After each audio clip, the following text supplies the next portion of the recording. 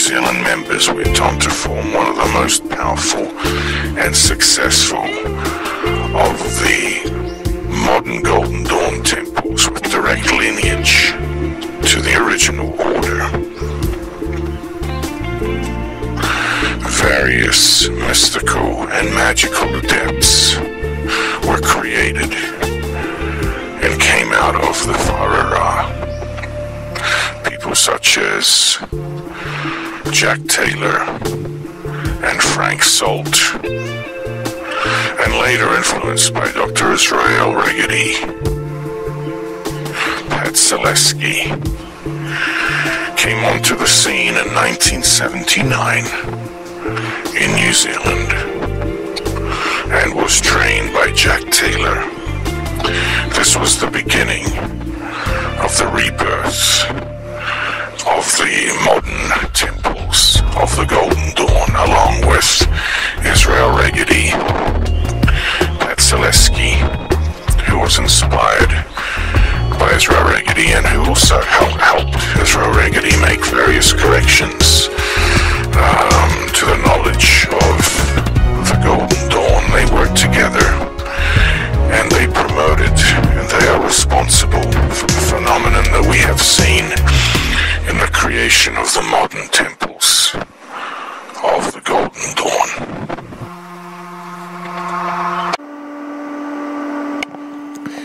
Now let's expand a little bit upon the history of the Farara and get some timelines a little more accurate. So of course Farara, we're going to get some of this information from various sources, including articles and also the Wikipedia. So I'm not just pulling these numbers out of my ass. You know, I've done a bit of research, but you know, some of these timelines could be disputable. But anyway, the Farara, of course, as you know, is the name of the building which housed the New Zealand branch of the magical order of the Stella Matutina, which Dr. Falcon headed. It was a splinter group. It was an offshoot of the Golden Dawn, which was headed by MacGregor Mathis. So the Farara was designed, and the construction was overseen by one of New Zealand's most famous architects and a senior member of the order, James Walter Chapman Taylor. Okay, so the Farara was one of the last surviving temples that could trace its lineage back to the original mystical order of the Golden Dawn and to the Stella Matutina. More correctly, it was the only temple to operate in a permanent, purpose-built building for a long time until the Ciceros in the United States, you know, around 1978-79, started his temple. So the foundations for the order in New Zealand were laid by Reginald Gardner, who was born in New South Wales, Australia, and he was the son of an Anglican vicar and brother of the Anglican vicar of St. Luke's Church, of course in Havelock, North New Zealand, where he finally settled in 1907. He formed about him an artistic, cultural and spiritual group whose activities became known as the Havelock Work. And as a result he produced a publication called The Forerunner. The Havelock Work grew, and in time the group became known as the Society of the Southern Cross. In 1910, Reverend Father J. Fitzgerald travelled to New Zealand on church business, and he was introduced to the group. He was suitably impressed, and prior to his return to Britain, he promised to stay in touch and do what he could to help. In due course, he wrote that if further progress were to be made, that certain people of his acquaintance would need to come out of England. Therefore, in 1912, Dr. Robert Falcon, who was the chief of the Order of the Stella Matutina, arrived. Assisted by his appointment as Inspector of the Australasian Colleges of the SRIA by William Wynne Westcott, who was one of the original chiefs of the mystical order of the Golden Dawn, and who was the supreme magus of the SRIA. So Dr. Robert Falcon's lineage was, linked to the founding fathers, you could say, of the Order of the Golden Dawn, and was very closely connected with William Westcott, who was the chief architect of that order. So, traveling with his wife and daughter, he initiated a group of 24 members into the Smaragdum Thalassus Temple number 49, which became commonly known as the Whare-Ra.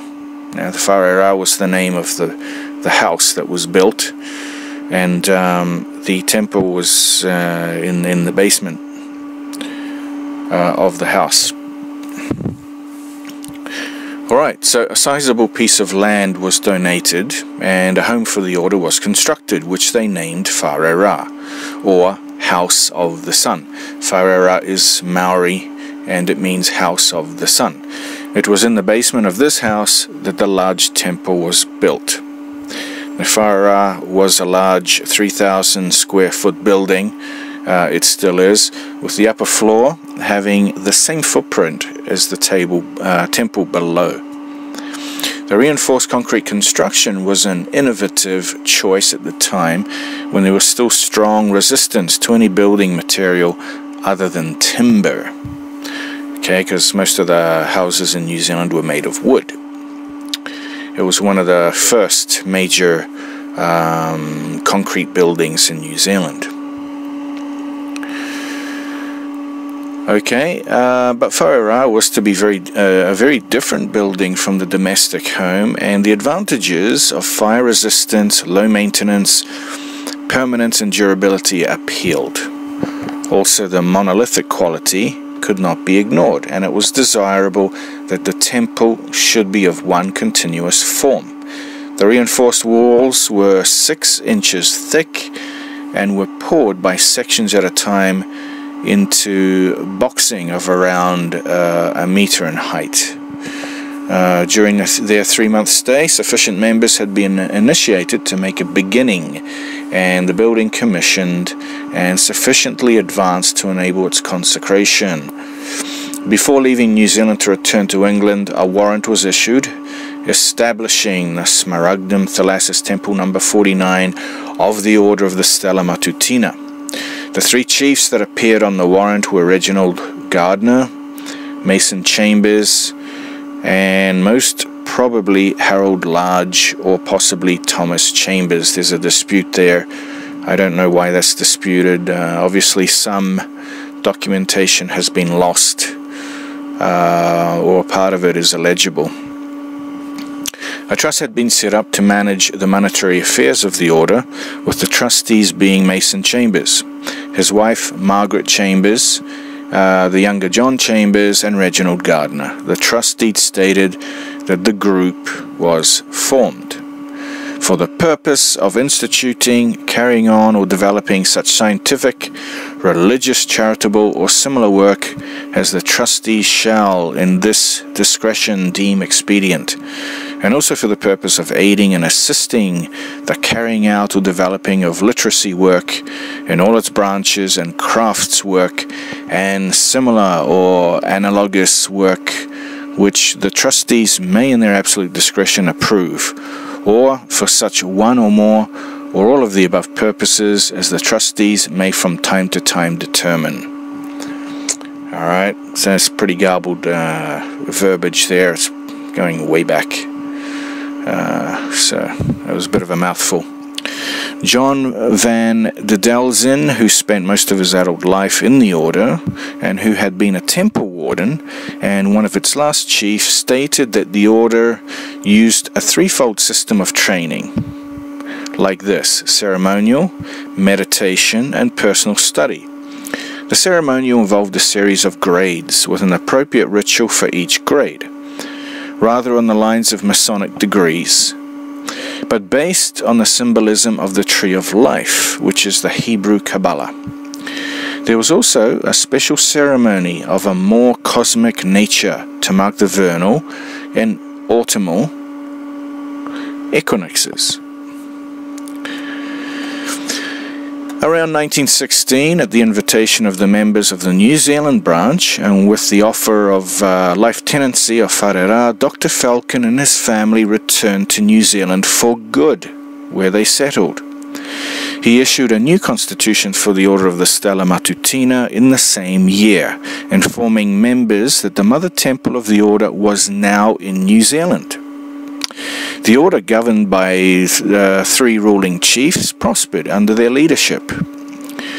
By the time of the death of Dr. Falcon in 1926 or so, it had been a very active membership and was well established. Its membership included two Anglican bishops, General Sir Arthur Russell, Lord Jellicoe, Governor-General of New Zealand, and members of Parliament, as well as local dignitaries, officials, church members, teachers, and other politicians. Entrance to the temple by the candidate for initiation was via a secret staircase behind a wardrobe located in Dr. Falcon's surgery, which descended down into the basement. Halfway down the stairs, where the candidate was required to await further instructions, was a landing known as the cave, lined with Hessian curtains on which Egyptian figures were worked in light blue. After an interval of time, the candidate was met by two temple officers, dressed in robes and Egyptian headdresses. Blindfolded by one of them, the candidate was then led into the temple where the ceremony of initiation began, and that was the neophyte initiation. In 1931, a devastating earthquake hit the area and many buildings were leveled or damaged. With its fortress-like construction, though, Wharera was completely unscathed.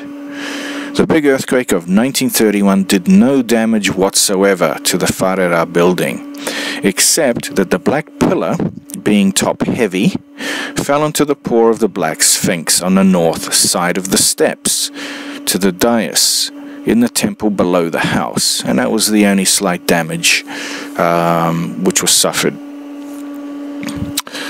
Mr. Gardner replaced Dr. Falcon as greatly honoured Chief of the Order, and with Mrs. and Miss Falcon ruled for a further stable period of another 33 years. In its heyday during the 1930s, it has been estimated that its membership numbered some 300 men and women, and during its 60-plus year history, that approximately 400 to 500 people had been initiated. It was during this time that the temple distanced itself from the affairs of the Stella Matutina in Britain and renamed itself simply the Order of the Smaragdum Thalassus. So that was the 1930s, and then of course war broke out from or things started getting worse in Europe around that time until the late 40s.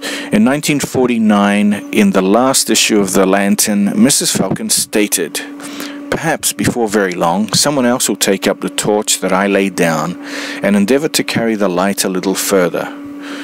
Put as briefly as I can express it, I think it is the conviction of the reality of a spiritual world, not beyond or above our ordinary everyday world, but interwoven with it here and now." In 1959, Mr. Gardner and Mrs. Falcon died, followed by Miss Falcon 3 years later. During the late 1960s, Frater Albertus of the Paracelsus Research Society visited Wharera. He was very interested in visiting the order and also establishing some of his work in New Zealand.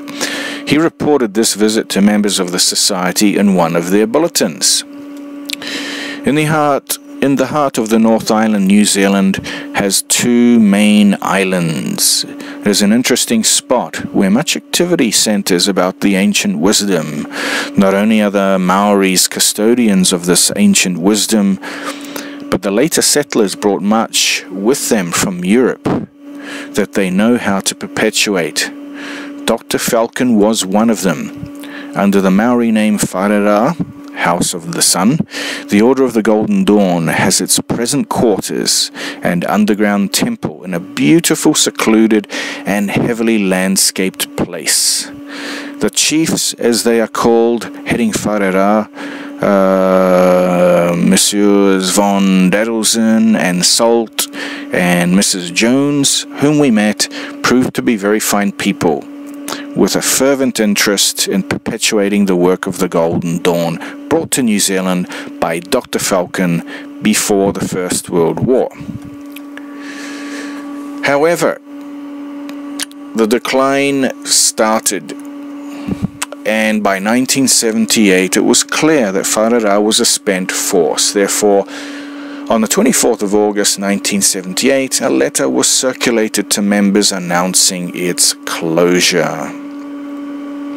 Much to the regret of many esoteric historians, they burnt most of the group's regalia, or so it is thought, with other items finding its way into private collectors' hands of the remaining adepts. Some of these artifacts have been located, and others are still, well, the whereabouts are unknown and may have been since destroyed. So most of the group's regalia, temple furnishings and records were lost or destroyed.